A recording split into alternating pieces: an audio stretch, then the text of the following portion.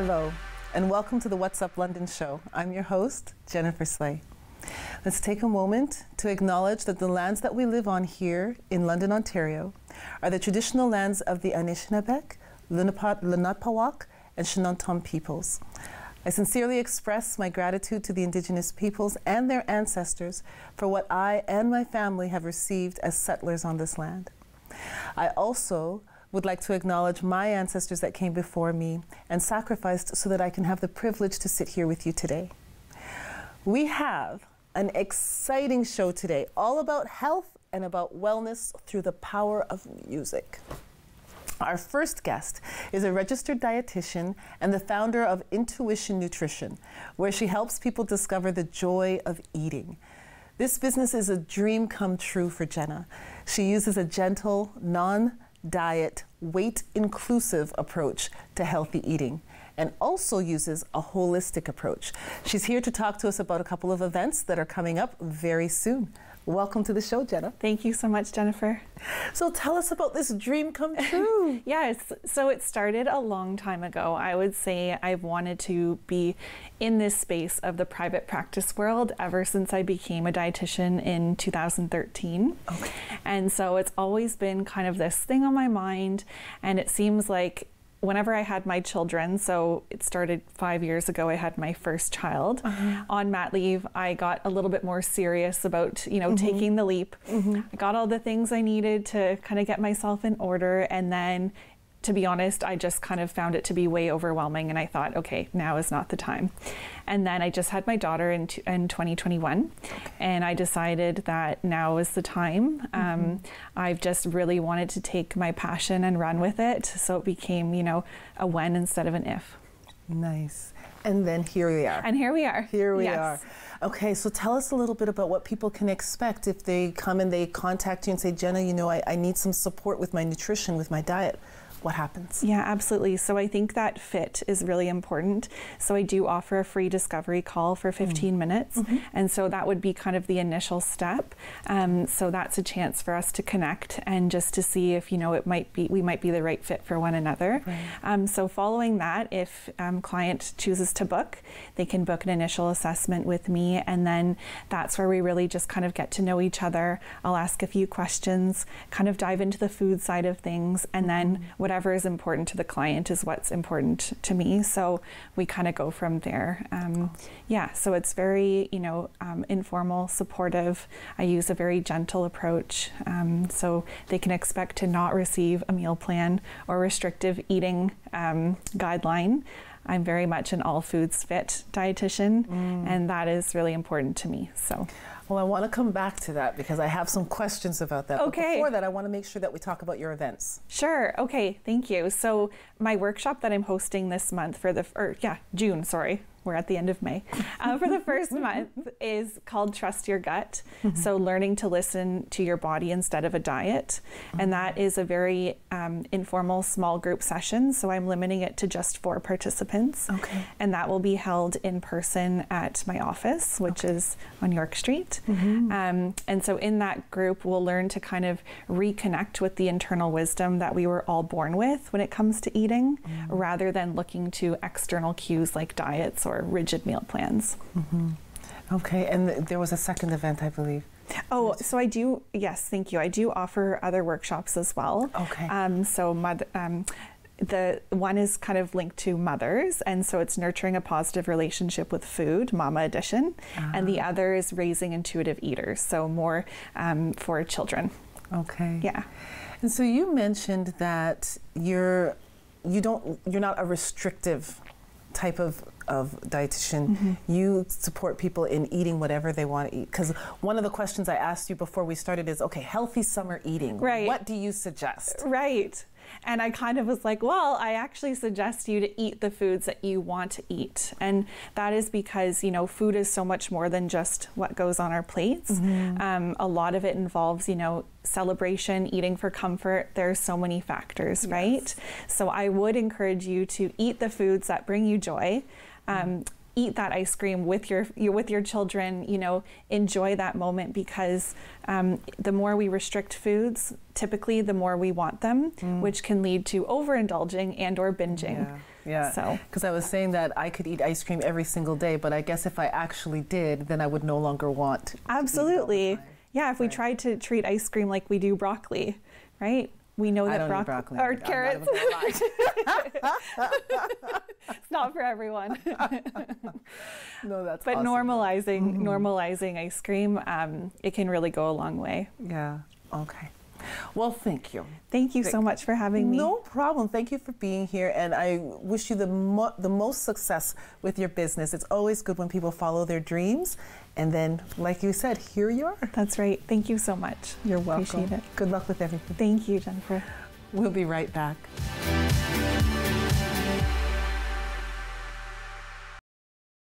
This program is brought to you by the following sponsors.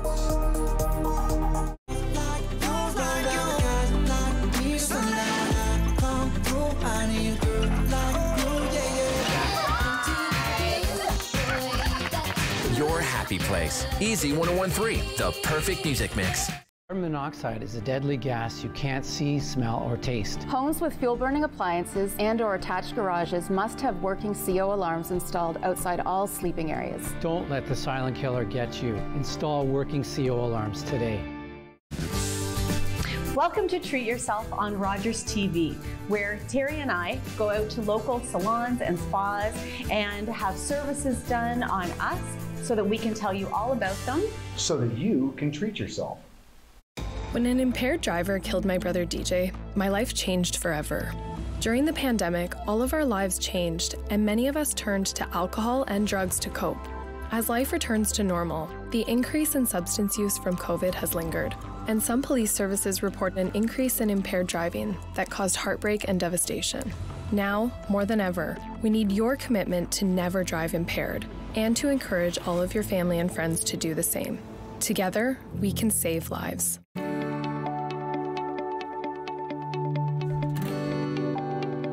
You're watching Rogers TV.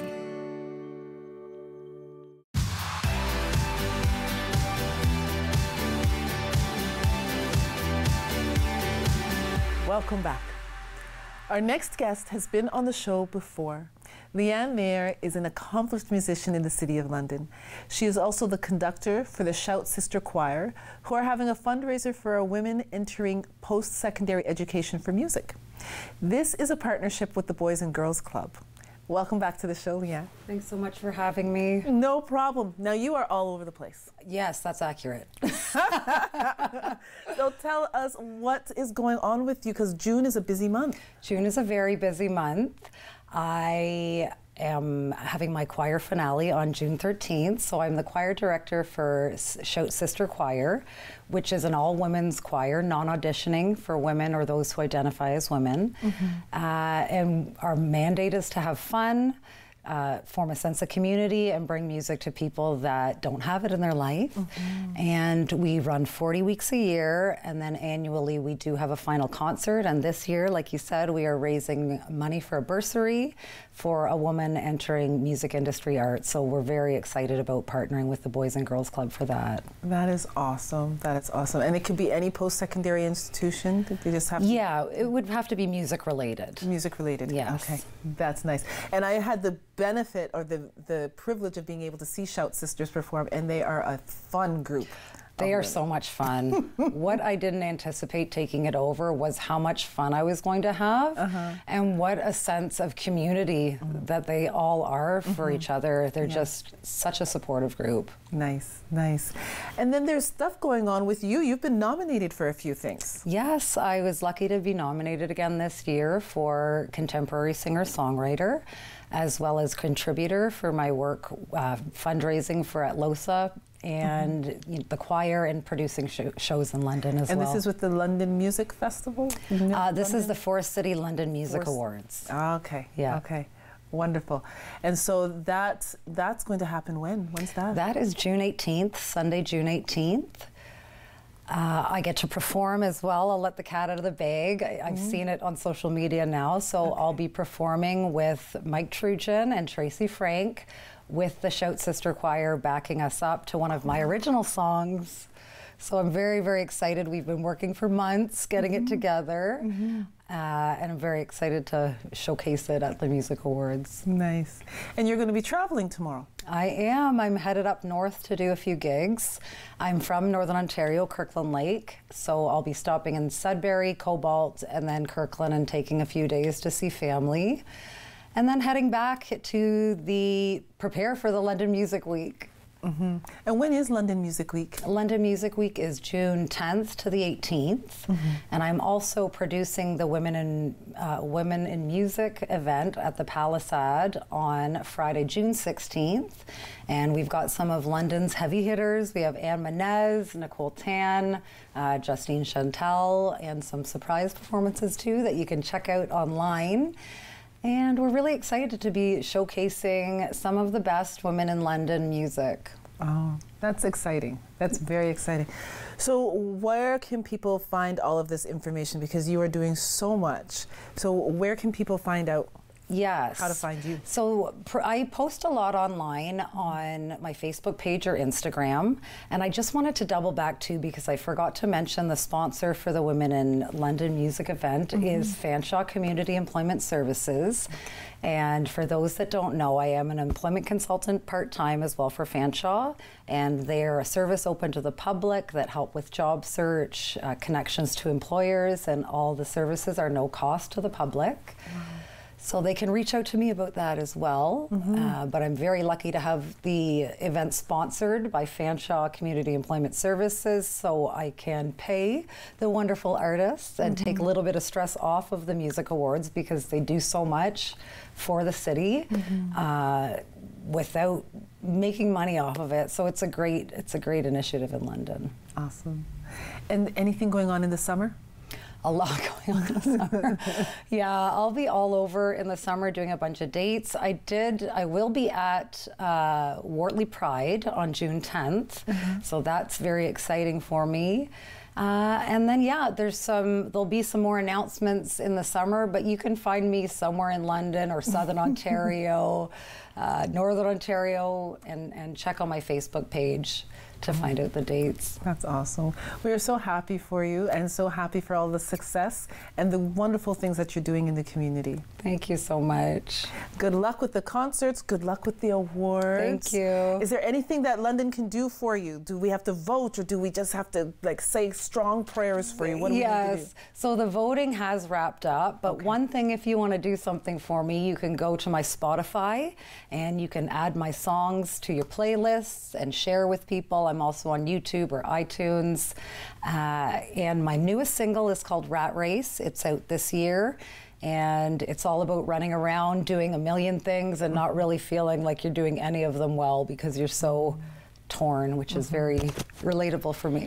Relatable for a lot of us. Yes, yes. Well, thank you again and good luck, Leah. Thank you so much. We'll be right back. This program is brought to you by the following sponsors. Hi everyone, my name's Ranger M. I love to knowledge share, and that's just what I'm going to do with you. So come on, let's go learn with Ranger M.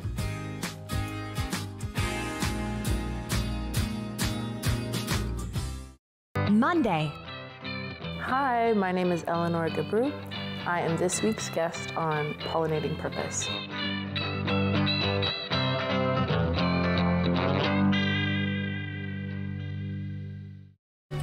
Do you have questions about menopause and the menopause journey? We've got you covered.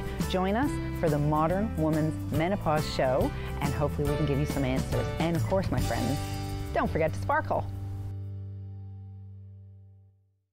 It was our 35th anniversary. To celebrate, we were on our way to Mama Rosie's, where we had our first date. That's when we heard coming from the radio. So we stopped and listened. It helped us get to safety. So when I think of our anniversary, because now we have even more to celebrate.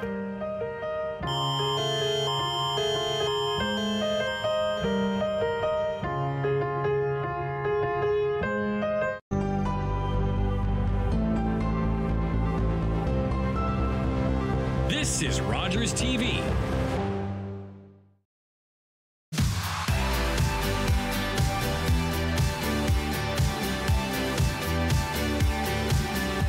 Welcome back.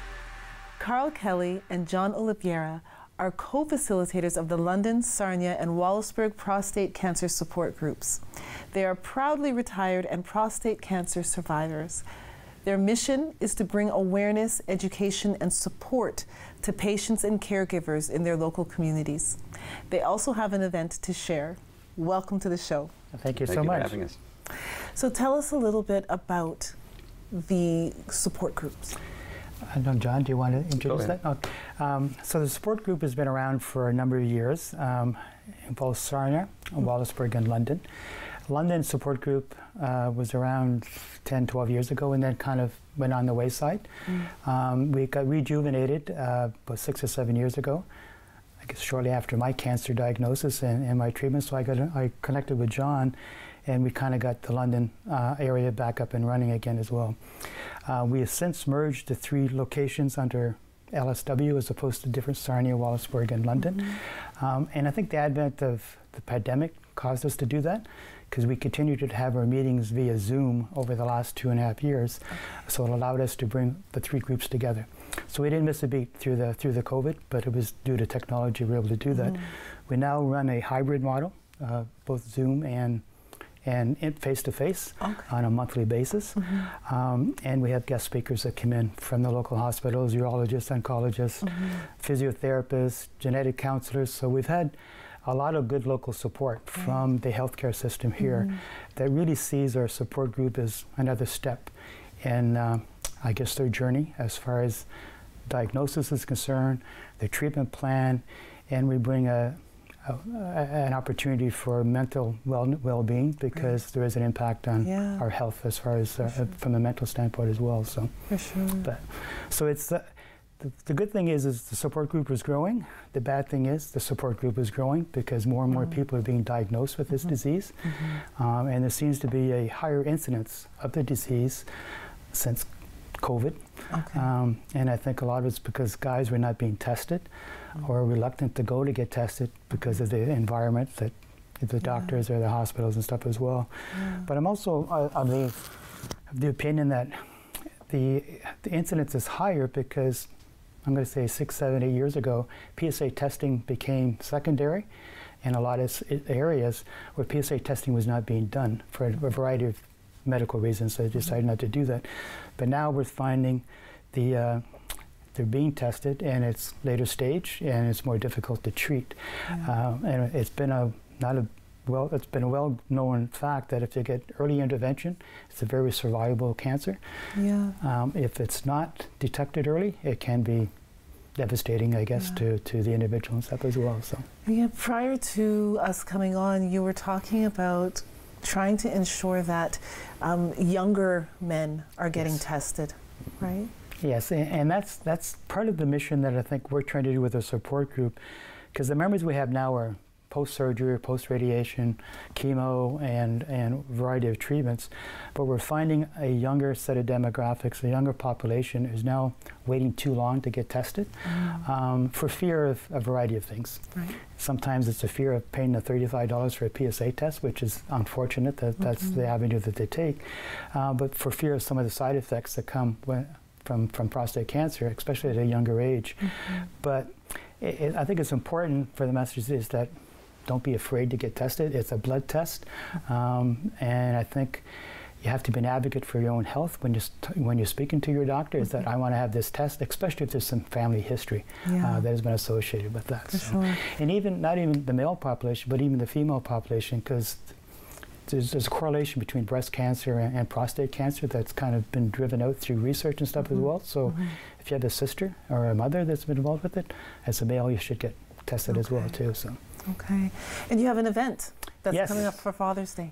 We have the Dash for Dad. This is the 25th anniversary of the Dash for Dad, and it's going to be on June the 18th, and we were looking forward to it. It's a walk or run at Springbank Park, and there's going to be a live silent auction. And I think the important part of that too is the funds that are raised stay local for local research, so it doesn't get sent out across the country. And I mean, we have some of the best oncologists, urologists here in southwestern Ontario that are globally recognized around the world. So it's important that we keep those research dollars here locally as well too. And you know, over in the 6.5 years since I've had my surgery, the enhancements that have been made in research to me is phenomenal. New treatments, immunotherapies, new drugs, new medications and stuff as well. It's really taken hold here in southwestern Ontario. And one of the things too on that, and I mean, it's an individual cancer. Us as males think we're all inflicted with the same disease, the treatment is the same, but it's not. The treatment pattern can be very different for various people, and the side effects can be different from different people as well too. So it's important to have that medical team behind you as far as making an informed decision as to what direction you want to take if you're diagnosed with it as well. So. Well, Londoners are very supportive, and I know that they will support this event. So there's a website that they can go to and find out more, become involved, and spread that awareness. dashfordad.ca. It's very easy to get to. And our website, once again, is linked to it. It's pcsupportgroup.ca, which is locally here as well too. So you have multiple avenues to get access to the information. And you can create your own team, or you can join our team. Our prostate group team is called the Prostate Crusaders. So you can either go on there and donate or join our team. Awesome. Well, thank you very much for being here. You're welcome. We'll be right back.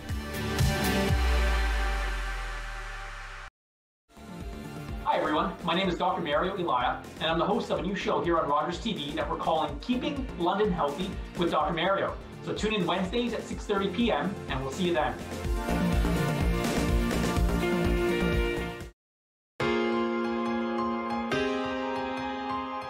I started volunteering for Rogers last year in March, I want to say. So I grew up playing sports. I loved hockey growing up. My dad was a really big hockey player, so he got me into it, and I would always watch hockey games and that sort of thing. But I really want to branch out of my comfort zone, and that's what Rogers has also allowed me to do. I've learned to think on my feet really quick, how to kind of put myself out there in ways that I wouldn't before, and just be fearless in terms of that. I would say just go, show up, do it once. If you don't like it, that's okay. You don't have to go again, but you might just absolutely love it. There's so much diversity and variety within that you can try, and you're almost just bound to find something that you're gonna love.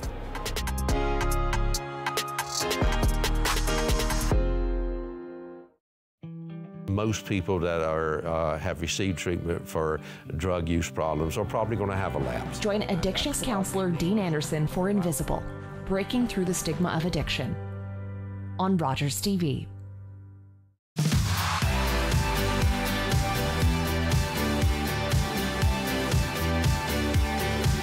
Welcome back. Do you happen to listen to electronic music? Do you know what electronic music is? Well, Alison Oosterman is a creative entrepreneur and leadership mentor who is here to speak about the electric market. It is London's only free all-ages electronic music festival that aims to uplift and enhance our community through music, dance, collaboration, and the arts. Welcome to the show. Oh, thank you, Jennifer. So tell us, what is electronic music? So electronic music mostly consists of DJs who play. So they play on a controller and a large sound system, and they're often playing a mix of songs. They call it like a set. So they're the ones at Electric Market will be playing for a full hour between the hours of 4 o'clock and 11 p.m. outdoors, and then we have an after party happening at Rum Runners in the music hall until 2 a.m. Oh my goodness. Okay, Yes. so what is the electronic festival? Electronic music festival? Yes, Yeah. so Electric Market happens outdoors at Covent Garden Market. We're going into our 3rd edition and our 2nd year. Okay. And the festival really consists of the musicians, so the DJs and the performers. And then we have over 20 food vendors. Oh, sorry, not food vendors. We have food vendors, and then we have over 20 unique craft vendors as well.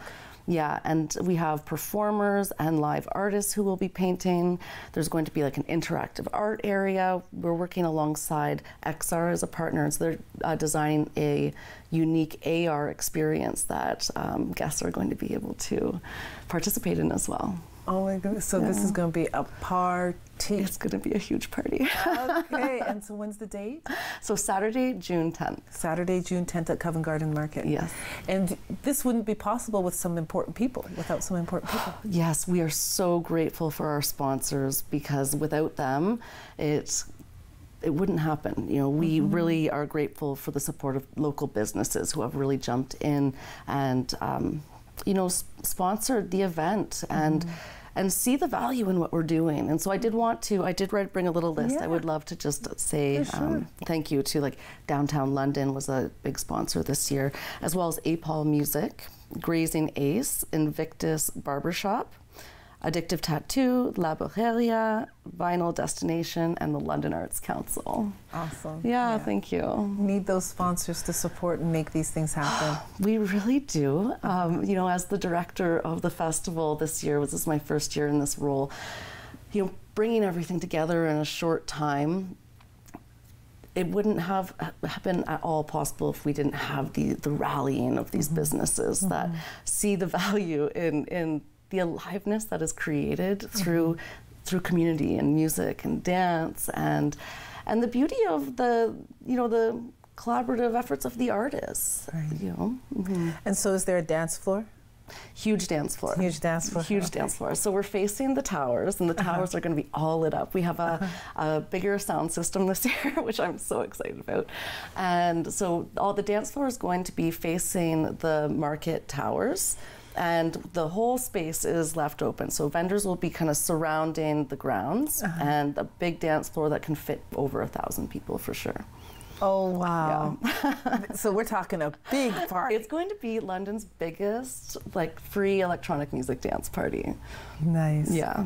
So we come during the day, we can go through the market and look at the different artisans and things like that. We listen to the different DJs, and then there's an after party. So it's like an all day, all night event. It is, yeah. So there's really those two pieces that make up, like, the whole of the festival, and we're really excited about it because London used to have Block Party for the electronic music scene, and they did similar thing. They had the daytime festival, and then they would go to music hall afterwards for the after party. So we're kind of emulating that a little bit, but we're doing it for free during the day, which is such a beautiful offering for anybody who's curious and just wants to get playful and, you know, enjoy, like, the wonder that comes from the electronic music space. It's really something that's magical.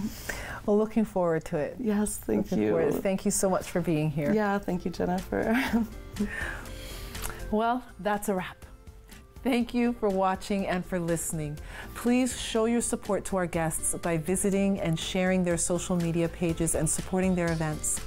I will be here again with you next week, but in the meantime, please like, comment, and share this episode with your networks. Be well, take care, and see you next week.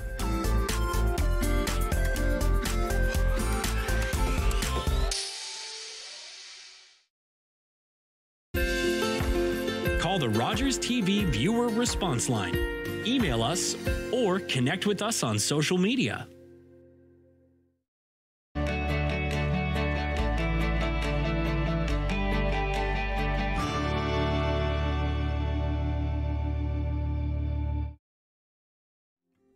As each day passes, we have one guarantee. The sun will rise in the morning and set in the evening. No matter where you are on this earth, there is a sunrise and a sunset. No matter the weather, the pollution, the clouds, there is a sunrise and a sunset. No matter what you do, like the sun, you will also have a time to rise and a time to set. It was John's graduation. We were so proud. We all got together for a picnic. That's when we heard coming from the radio. So we stopped and we listened. It helped us get to say